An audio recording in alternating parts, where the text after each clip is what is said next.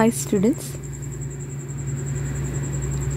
today we are going to discuss about the grand canonical ensemble formulation.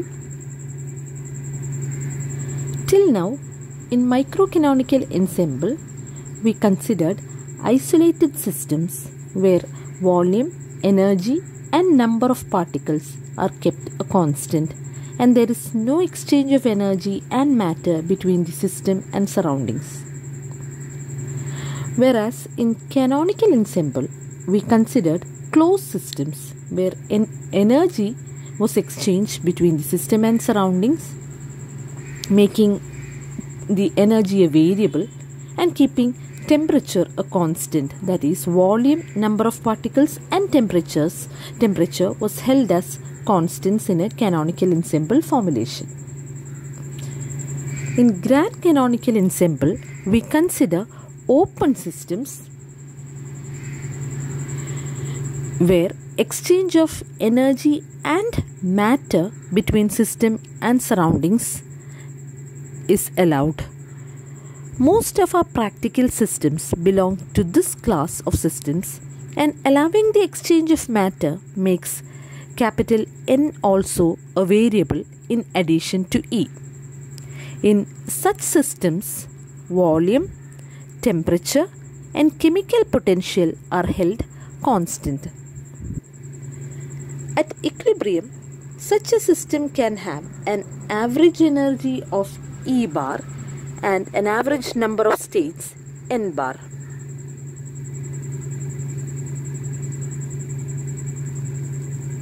So, in this session, we are going to deal with open systems described by canonical ensemble formulation.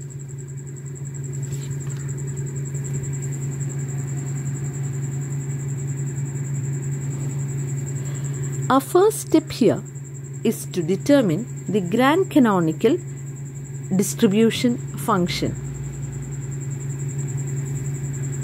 For that, we consider a system A immersed in a reservoir A dash, so that A is equal to, or A total is equal to A plus A dash, which can exchange both energy and particles. That is, our system can exchange both energy and particles, keeping the system and reservoir in equilibrium at a common temperature T and chemical potential mu. This composite system is isolated so that at any time A has an energy Es and number of particles Nr, and reservoir has an energy Es dash and number of particles N dash, so that Nr plus Nr dash is equal to N total and Es plus Es dash is equal to E total. In both cases, where Nr is much less than Nt and Es is much less than Et. Therefore, we can write Nr by Nt is equal to Nt minus Nr dash, that is the total number of particles minus number of particles in the reservoir divided by the total number of particles, that is equal to 1 minus Nr dash by Nt, which has a value very much less than 1. Similarly, Es by Et, that is energy of the system by the total energy, is equal to Et minus Es dash, total energy minus energy of the reservoir divided by total energy, that is equal to 1 minus Es dash by Et, which is again much less than 1. In the reservoir, now let the number of states having energy Es dash and the number of particles Nr dash be very large. That is, in a reservoir, let the number of microstates having energy Es dash and number of particles Nr dash be very large.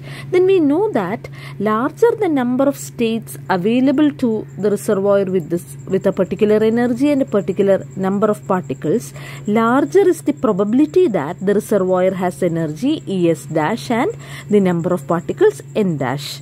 Now if the reservoir has energy Es dash and number of particles Nr dash, then since the total energy and total number of particles of this composite system is a constant, then the energy of our system will be Es and the number of particles in our system will be Nr. So if a reservoir has a large number of states with energy Es dash and number of particles Nr dash, then our system will have a large number of states with energy Es and number of particles Nr.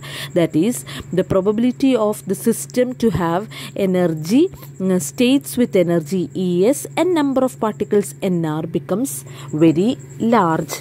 Or we can write down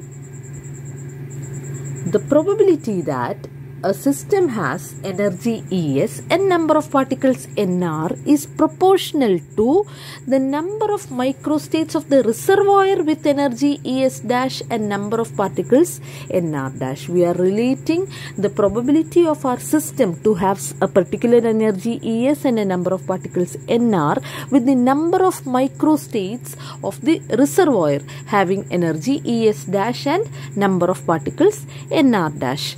So PRS is proportional to omega dash Es dash comma Nr dash. Omega dash, as you know, is a very large quantity. So what we do is we express omega dash in terms of log omega dash, which is a slowly varying function. Now we expand this log omega dash using Taylor series around Es dash equal to Et and Nr dash is equal to Nt.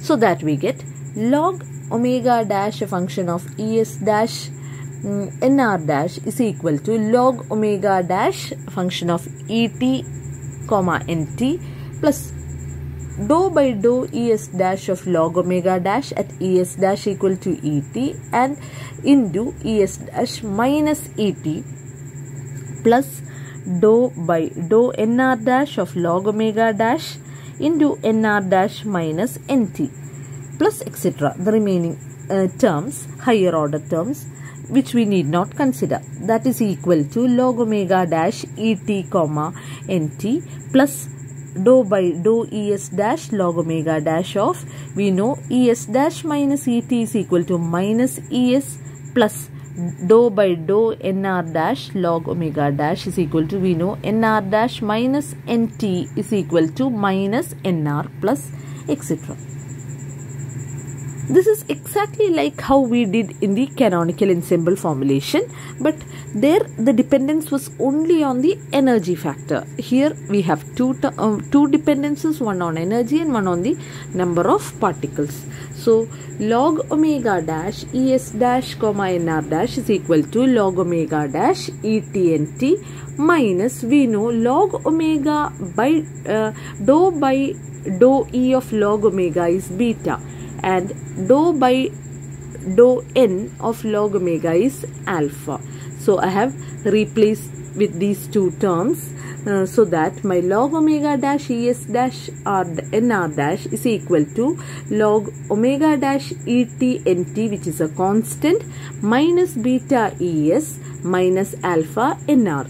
That is, now I'm going to remove the log by taking the exponential on either side, so that I get exponential of log omega dash Es dash Nr dash is omega dash Es dash Nr dash is equal to e raised to a constant into e raised to minus beta Es minus alpha Nr, or I'm going to write down the probability. We know that the probability that my system has energy Es and number of particles Nr, that is PRS, is proportional to the number of microstates of the reservoir with energy Es dash and Nr dash, that is omega dash Es dash Nr dash, which is given by e raised to minus beta Es minus alpha Nr. I have left out the constant because I have used probability here.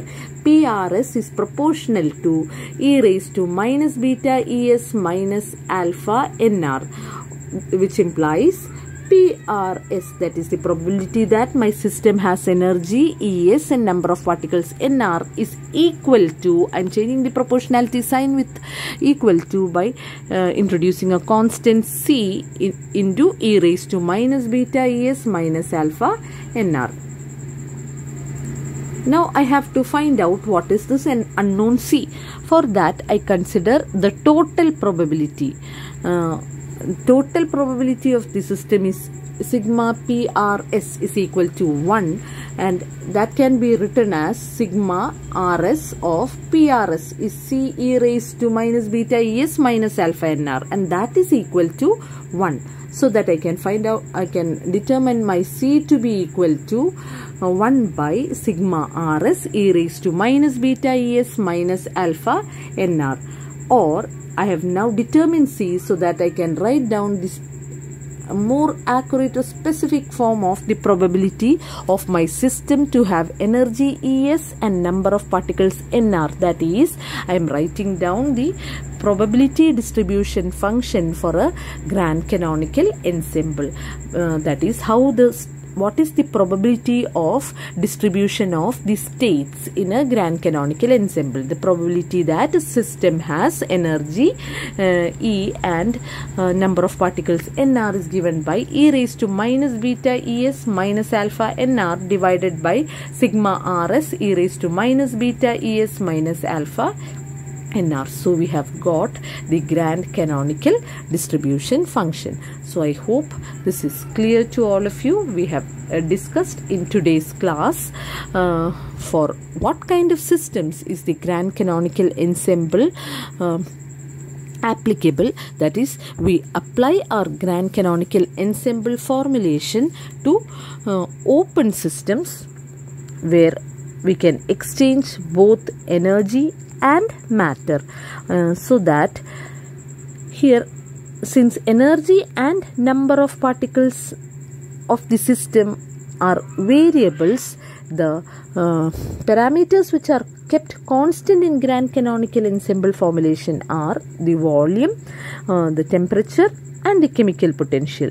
That is, the macro state of the systems are defined by a constant chemical potential, constant temperature, keeping them in a constant volume.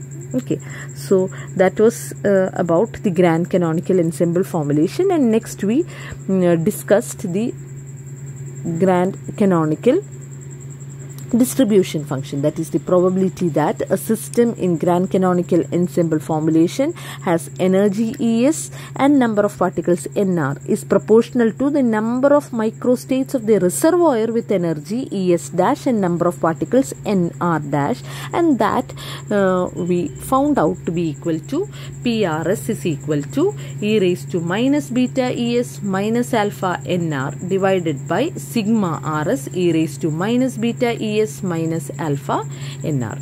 I hope this session is clear to all of you. We'll continue with the remaining part of grand canonical ensemble formulation in the next class. Thank you.